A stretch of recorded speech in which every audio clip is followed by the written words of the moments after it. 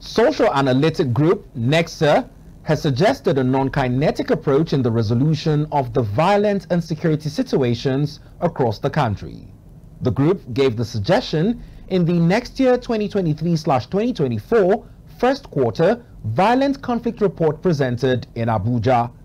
Partner of Nextier, Mr. Ndubizi Nwokolo, explained that the report suggested that the sit-at-home phenomenon in the southeast and other security threats around the country, which disrupted economic activities, could be resolved through dialogue and understanding.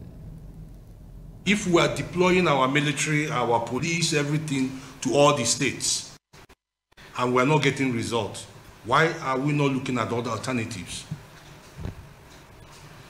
We are deploying and we are not getting the result. Are there ways we can start talking as a people? Are there things we can do? Are these only security issues? Are these political issues? Are these economic issues? So if we look at other issues and compare it to what our guns and ammunitions have done for us, could we be charting another course? So if we start talking, if we start pulling our resources together, more towards peace building than security, I think we'll start getting results. The policy and research consultant of the group, Mrs. Ndidi Ayawu, blamed the involvement of youths in violent activities on unemployment.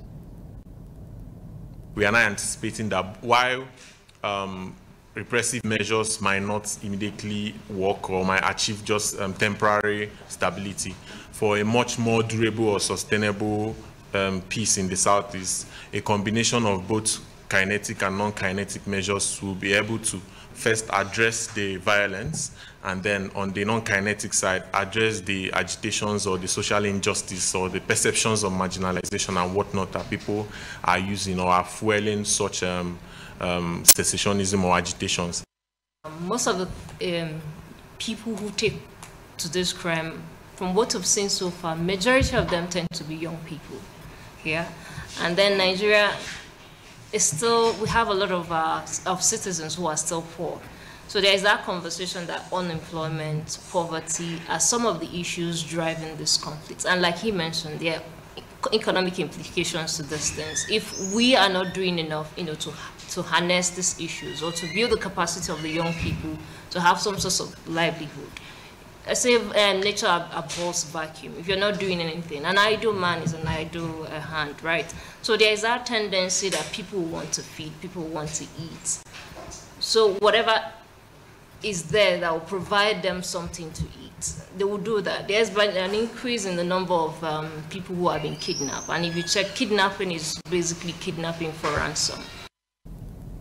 Nextier emphasized the importance of a broad-based national dialogue to resolve security issues across the country in its recommendations.